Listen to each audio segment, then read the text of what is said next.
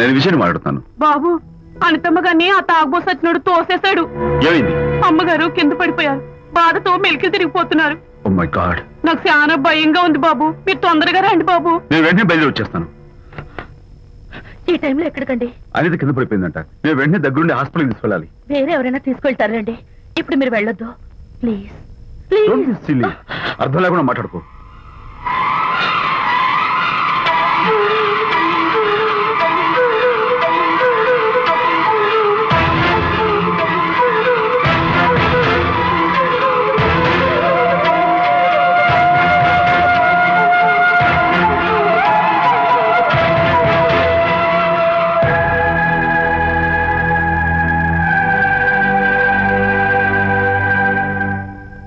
Doctor, అనితకి nothing to worry. కాలికి దెబ్బ తగిలింది కాబట్టి పర్వాలేదు. అదే కడుపుకు తగిలింటే అబార్షన్ అయి ఉండేది. Thank God. Anyhow she is lucky. చూడండి, నెలలు నిండుతున్న కొద్దీ మీరు మీ షీస్ మై ఫ్రెండ్ డాక్టర్. అలాగా. పెయిన్ ఎక్కువగా ఉంటే ఈ టాబ్లెట్స్ వాడండి. అలాగే డాక్టర్. ఇంత చిన్న దెబ్బకి అంత ఇదైపోతావేంటి విజయ్? చిన్నదేం కాదు, జరగకూడదు జరుగుంటే చాలా పెద్ద అయ్యేది. నువ్వున్నావుగా. సర్లే. డాక్టర్ ఏం చెప్పారు తెలుసా? నువ్వు పిచ్చి పిచ్చి ఆలోచనలు పెట్టుకుని మనసు పాడు చేసుకోవద్దని, ఎప్పుడు సరదాగా ఉత్సాహంగా ఉండాలని, కష్టమైన పనులు ఏమీ చేయకూడదని, బాగా రెస్ట్ తీసుకోవాలని, సమయానికి మందులు వేసుకోవాలని, మంచి ఆహారం తీసుకోవాలని, జ్యూసెస్ తాగాలని, ఎక్సర్సైజ్ చేయాలి. ఇవన్నీ డాక్టర్ గారు చెప్పుండరు, నువ్వే కావాలని చెప్తున్నావు కదా. అఫ్ కోర్స్, ఇందులో డాక్టర్ చెప్పిన కొన్ని, నేను కల్పించి చెప్పిన కొన్ని. ఈ డెకరేషన్ అంతా ఎందుకో తెలుసా? నా కొత్త ఫ్రెండ్ కోసం. కొత్త ఫ్రెండా? నేను కాకుండా? ప్రస్తుతం నీ కడుపులో రెస్ట్ తీసుకుంటున్నాడు. రేపు బయటకు వచ్చాక నా చెవి పట్టుకుని, ఎరా భడవా, మా అమ్మని బెస్ట్ ఫ్రెండ్ అంటావే, మరి తను ఎలాగైనా చూసుకోవటం, నువ్వు చేసిన తప్పుకు శిక్ష ఉండో తెలుసా? నేను నీ బట్టల మీద, ఆ తర్వాత నీ మీద పోసేస్తాను అన్నాడు అనుకో, ఆ అత్తల సువాసనలకి, ఆ గుహాళింపులకి నేనేమైపోవాలి, నా బట్టలు ఏమైపోవాలి. కాబట్టి అమ్ముడు, నా లిటిల్ ఫ్రెండ్ కోసం ఇక్కడి నుంచి నువ్వు నా మాట వినాలి, తప్పదు. ఓకే విజయ్, నువ్వు నా తోడు లేకపోతే నేనేమైపోయేదాన్ను. నీ ప్రేమ అభిమానం చూస్తుంటే నాకేమనిపిస్తుందో తెలుసా? మళ్ళీ జన్మంటూ ఉంటే నీ కడుపున వచ్చి పాపాయిని పుట్టాలనిపిస్తుంది. ఎందుకంటే ఎలా చెప్పాలో. ఊరుకో.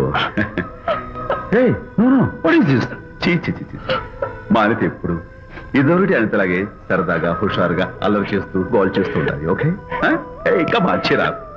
That's good. Come on, let's go. రా తల్లి రా. అల్లుడితో చెప్పకుండా అలిగి వచ్చేసావా? చాలా మంచి పని చేశావు. నా కడుపున పుట్టినందుకు నేను గర్వపడుతున్నాను. దానికి కారకుండైనందుకు నేను సిగ్గుపడుతున్నాను. ఆడపిల్ల అడిగి అత్తవారి నుండి వచ్చేస్తే 4 మంచి మాటలు చెప్పి పంపించాల్సింది పోయి వెనకేసుకొస్తావా వేరు పెనుగా అన్నాడు సుబ్బాయమ్మ భర్త తన భార్యతో. శాంతి,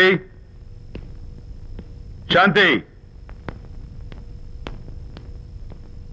అల్లుడు గారా, రండి రండి. ఏమిటి శాంతి, మాట మాత్రమే చెప్పకుండా వచ్చేసావు? మాట వినని మనిషితో చెప్పి రావాల్సిన అవసరం నాకు లేదు.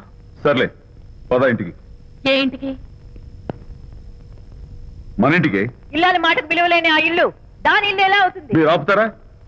శాంతి, నువ్వు చిన్న విషయాన్ని పెద్ద విషయం చేస్తున్నావు. చిన్న విషయమా? ఇది చిన్న విషయమా? పెళ్లిలో అది మీతో రాసుకు పూసుకు తిరుగుతుంటే చిన్న విషయమని సరిపెట్టుకున్నాను. నడి బజార్లో మీరు దాన్ని కౌగులించుకుని ఓదారుస్తున్నానని చెప్తే చిన్న విషయమని సర్ది చెప్తున్నాను. ఇప్పుడు నా కౌగులి కంటే దాని లోగిలే ముఖ్యం అనుకోవడం చిన్న విషయమని నేను అనుకోవట్లేదు. శాంతి, ఆ రోజు నాతో Sidney Sheldon, Jeffrey Archer's novel చదివేదాన్ని ఆ మాత్రం నాకు తెలియదా అన్నావు. అంతంతలా పుస్తకాలు చదవడం కాదు, మనుషులను చదవాలి, వాళ్ళ మనసుల్ని అర్థం చేసుకోవాలి. బయలుదేరు. అబ్బో, ఇప్పటికే నిన్ను నీ ఫ్రెండ్ ని ఎక్కువగా అర్థం చేసుకున్నావు. అందుకేనండి చాలా ఎక్కువగా మాట్లాడుతున్నారు.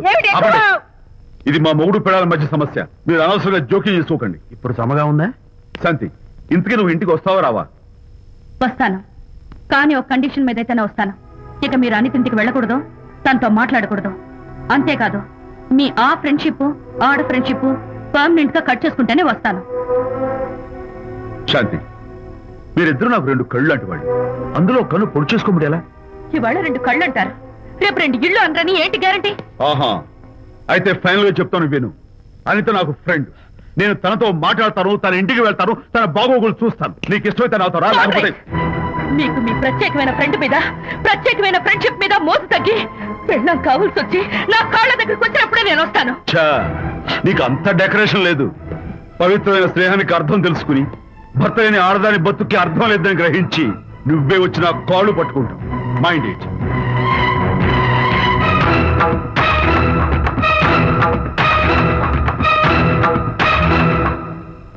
ఇది అలోపతి, ఇది హోమియోపతి, ఇది ఆయుర్వేదం, ఇది యునాని మందు.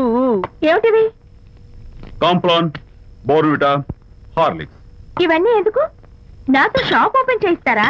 అయ్యో, షాప్ ఓపెన్ చేయడం కోసం కాదమ్మా, విజయ్కి నీ పట్ల ఉన్న ప్రేమాభిమానాలు ప్రదర్శించడం కోసం ఇవన్నీ కొన్నాడు. విజయ్, ఏంటిది? నీకేమైనా మతిపోయిందా? శ్రీమతితో గొడవపడిన ఏ మొగుడికైనా మతి ఉంటుందా? శ్రీమతితో గొడవ పడ్డావా? ఎందుకు గొడవ? అదేం కాదు, వాడు మాటలు పట్టించుకోకు. నేను నమ్మను, నువ్వేదో దాస్తున్నావు. హరి, నువ్వు చెప్పు. అబ్బే, వాడికేం తెలుసు, నేను చెప్తాగా. ఇవాళ పొద్దునే నేను టిఫిన్ తిందామని పెళ్ళామా నాకు పెసరట్ వేసి పెట్టు అన్నాను. తనేమో ఇంటైనా నేను ఇడ్లీ చేసి పెడతాను అంది. నేను పెసరట్ అని, తను ఇడ్లీ అని, ఇద్దరు చిన్న గొడవ పడ్డాం. అంతే కదా? అంతే కదరా? అంతే అనుకుంటా. అంతే. నేను ఇంకా ఏదో పెద్ద గొడవని కంగారు పడ్డాను. అనిత, నీ చేత్తోటి ఓ మంచి స్ట్రాంగ్ కాఫీ. నీకు నేను ఇస్తాను కదా. హరిశ్చంద్రుడు పూనాడు. అనిత ఉత్తమ మనిషి కాదు, ప్రెగ్నెంట్. అవును, అసలే తన ప్రాబ్లమ్స్ తనకున్నాయి, పైగా మన ప్రాబ్లమ్స్ కూడా చెప్పి వరీ చేయాలా? అబ్బో, తన డెలివరీ అయ్యేంత వరకు తను సంతోషంగా ఉంచడం మన రెస్పాన్సిబిలిటీ. అలాగే. ఇక మీద మన ఇంటి గొడవలు చెప్పావో coffee ready. Thank you. Anitha, ఈ మధ్య నువ్వు పెయింటింగ్స్ వేయడం మానేశావు. డెలివరీ అయ్యేంత వరకు బాబును ఊహించుకుంటూ ముద్దొచ్చి పిల్లల బొమ్మలు పెయింట్ చేసావనుకో, చాలా బాగుంటుంది. అలాగే విజయ్. త్వరలో ఆల్ ఇండియా పెయింటింగ్ కాంపిటీషన్ జరగబోతుంది. అందులో నువ్వు కూడా పార్టిసిపేట్ చేసావనుకో, అవార్డు నీకు గ్యారంటీ. నిజంగా? నీకు అవార్డు రావాలంటే ఒక చిన్న ఉపాయం ఉంది. ఏమిటిది? ఏముంది, నన్ను బాలకృష్ణుడిగా ఊహించుకుని విచిత్రంగా ఒక బొమ్మ గీయి, అదేమిటో అర్థం కాక మోడర్న్ ఆర్ట్ అనుకుని నీకు ఫస్ట్ ప్రైజ్ ఇస్తాను. సరే, ముయ్ కాఫీ తీసుకో. అయ్యగారు, కోడలు గారు ఇంటి నుంచి వెళ్ళిపోయినాక పదార్థాలు అన్ని ఖాళీ అయిపోయిన గిన్నెలాగా ఇల్లంతా బోసిపోయిందండి. అవునండి, అబ్బాయి గారు కోడలు గారు ఎప్పటికైనా పాలు పంచదారలాగా కలుస్తారంటరా? అందుకేరా భయంకరమైన కుట్ర పంతున్నాను. నువ్వు వెళ్ళి కారులో పెట్టి. అలాగే సార్. అరే నాన్న, ఏంటన్నా? నువ్వు ఒకసారి మీ మామగారి ఇంటికి వెళ్ళి రావాలిరా. ఏంట్రా అలా మౌనంగా ఉండిపోయావు? ఏం మాట్లాడమే?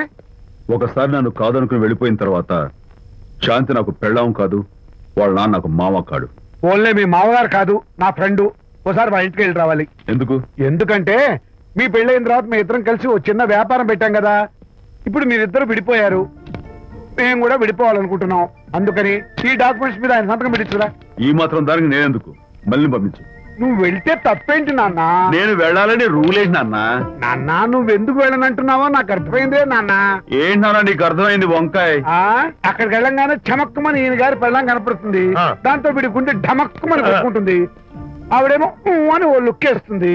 దాంతో వీడు అని జారి బెడ్ అయిపోతాడు. కొంచెం డెకరేషన్ ఎక్కువ అవుతుంది, తగ్గిస్తావా? ఆవిడ అని లుక్ వేస్తే జారిపోవడానికి నేను నీలా వీకేం కాదు, స్ట్రాంగ్ విల్ పవర్ ఉన్నవాడిని. అంత తేలిగ్గా బెండ్. అయితే వెళ్ళి సంతకం పెట్టించుకురా నాన్న. అలాగే నాన్న. అది ఇక్కడి నుంచే బెండ్ అయిపోతున్నావు నాన్న. నో, అది శబాష్. ఇప్పుడు వెళ్ళు. అలాగే అలాగే. మనం అనుకున్నట్టు ఆ పేపర్లను ఇచ్చి పంపించావా? సర్లే, అవి డాక్యుమెంట్లు కాదు, విడాకుల పత్రాలు. అమ్మాయి బెదిరిపోయేట్టు నేను చేస్తాను గానీ చెప్పావు కదరా, నేను చూసుకుంటా. నువ్వు పెట్టాయి. వెరీ గుడ్, ఉంటా. అల్లుడు గారు వచ్చారట్టుంది. ఒరే తంటి, ఎవరో వచ్చారు. నమస్కారం అండి. రండి రండి. అయ్య గారు, మీ అల్లుడు గారు వచ్చారండి.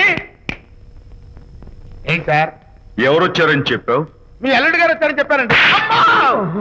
అల్లుడు గారు కాదు, మీ అయ్య గారి ఫ్రెండ్ గారి అబ్బాయి గారు వచ్చారని చెప్పు. అలాగే. ఏం చెప్తావు? అల్లుడు గారు వచ్చారండి. గుడ్. ఏమిటి బాబు ఇలా వచ్చావు? చేతిలో ఆ కాగితాలు ఏమిటి? ఇలా కాగితాలతో వచ్చినందుకు నాకు బాధగానే ఉంది. వివాహం అనేది మనసుకు సంబంధించిన కాంట్రాక్ట్, వ్యాపారం అనేది మనీకి సంబంధించిన కాంట్రాక్ట్. వివాహ బంధమే చెడిపోయేటట్టు ఉంది కాబట్టి ఫస్ట్ వ్యాపారం కాంట్రాక్ట్ రద్దు చేసుకుందాం అనుకుంటున్నారు మా నాన్నగారు. ఈ డాక్యుమెంట్స్ మీద సంతకాలు పెట్టండి. బాబు ఏవో చిన్న చిన్న గొడవలు జరిగినంత మాత్రాన, ఏవో చిన్న చిన్న ప్రాబ్లమ్స్ వచ్చినంత మాత్రాన శాశ్వతంగా విడిపోవాలా? అవునండి, విడిపోవడం కన్నా వేరే మార్గం లేదు. సెకండ్ థాట్స్ ఏమి లేవా? No second thoughts. విడిపోక తప్పదు. జీవితం ఒక ఆట బాబు. ఇందులో ఫైనల్స్ సెమీఫైనల్స్ అని రెండుంటాయి. పోనీ ఇవి సెమీఫైనల్స్ అనుకుందామా? నో, ఇవే ఫైనల్. ఇంకొక మ్యాచ్ ఏమి ఉండదా మహానుభావ? ఇదే లాస్ట్ అండ్ ఫైనల్ మ్యాచ్. అపశకన పక్షి, ఇది ఏమన్నా శుభకార్యం అనుకున్నావా? హలో, మీ వాడు వ్యవహారం నాకు అప్ చెప్పావు కదా, నేను చూసుకుంటాను. మధ్యలో నీ ఫోన్ ఎందుకు? నేనే బెండ్ అవట్లేదు. బెండ్ అయ్యే ఉన్నాడు already. No no no, I'm straight. సర్లేరా, కుర్రవాడు ఏదో ఆవేశంలో ఉంటే రక్త చెప్పాల్సింది పోయి నువ్వేంటి అసలు? మీ వాడు బెండ్ అవుతున్నాడు. నో నో, నేనే బెండ్ అవట్లేదు. సంతకాలు పెట్టకపోతే నీ ఫ్రెండ్ బెండు తీస్తా. వెళ్ళిపోయింది పెళ్ళం ఏమంటుంది? ఏమంటది? వ్యవహారం ఇంత దూరం వచ్చేసరికి కాళ్ళ కింద భూమి షేక్ అయి బేల చూపులు చూస్తుంది. ఊరుకురా, గుర్తు తెచ్చుకుంటావు. లేకపోతే ఏంటి అర్థం లేకుండా మాడతావు? నేను బెండ్ అవడం ఏంటి? స్టిఫ్ గా ఉంటాను. కాకపోతే వాళ్ళ అమ్మాయి కాస్త డెకరేషన్ ఇస్తాను. వస్తున్నా. ఎక్కడికి? ఆ మూతి ఇక్కడ పెట్టి మాట్లాడండి. ఏంట్రా ఏంటి ఫోన్ లోని గొడవ? ఇక మీద మన ఇద్దరి మధ్య బంధుత్వాలు గాని భాగస్వామ్యాలు గాని లేవని సంతకం పెట్టు. రగ్గా అవన్నీ నేను చెప్పాను అన్నారు. ఫోన్ పెట్టాయి కానివ్వండి. ఏమిటో పిల్లల్ని కన్నావు గానీ వాళ్ళ తలరాతల్ని కన్నావా అని. దీని మీద కూడా పిల్లల్ని చూస్తే అలా, పిల్ల చూస్తే ఇలా. దీని మీద కూడా ఇక చాలేమో అల్లుడు గారు. అరే, అల్లుడు గారు అంటే మిమ్మల్ని కూడా పిలుతాడేమో. ఇక చాలేమో నా ఫ్రెండ్ గారు అబ్బాయి గారు. చాలదు, ఇప్పుడు సరిపోతుంది. థ్యాంక్స్. ఇక్కడి నుంచి మీకు మాకు, మీ ఇంటికి మా ఇంటికి, మీ మనుషులకి మా మనుషులకి సంబంధాలు కట్. హలో, మీరిద్దరు అన్నా చెల్లెళ్ళా? ఫ్రెండ్సా? ఈ ఇంటికి ఇంట్లో వాళ్ళకి ఫ్రెండ్స్ అన్నా ఫ్రెండ్షిప్ అన్నా అర్థం తెలియదు. కాబట్టి నా మాట విని మీ ఫ్రెండ్షిప్ ని ఈ రోజే కట్ చేసుకోండి. లేకపోతే పెద్ద అయ్యాక నాలా బాధపడాల్సి వస్తుంది. ఏంటి సార్, మొగుడు పిల్లలు విడిపోతుంటే కలపడానికి ప్రయత్నం చేయాలి కానీ మీ ఫ్రెండ్ గారు అబ్బాయి గారు సంతకాలు చేయమన్నారు కదా అని విడాకుల మీద పశ్చిమ సంతకాలు చేసేస్తారా? ఫ్రెండ్ గారి అబ్బాయి గారు కాదు, అల్లుడు గారు. అల్లుడు గారు అంటే ఆయన పీకుతారు, ఫ్రెండ్ గారు అబ్బాయి గారు అంటే మీరు పీకుతారు. నాకేం అర్థమైతే అవటం లేదు. ఓరి పిచ్చి విధవా, అల్లుడు గారు సంతకాలు పెట్టించుకుంది విడాకుల పత్రాల మీద కాదు, వ్యాపారంలో విడిపోయే పత్రాల మీద. నిజంగానా? అంటే అవి బిజినెస్ డాక్యుమెంట్స్.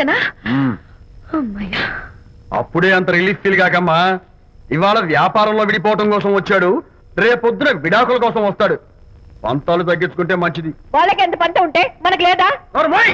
అసలు ఇదంతా నీ వల్లే వచ్చింది, పరికి మాలున్నారా అన్నాడు సరళ తండ్రి తన భార్యతో. ఈ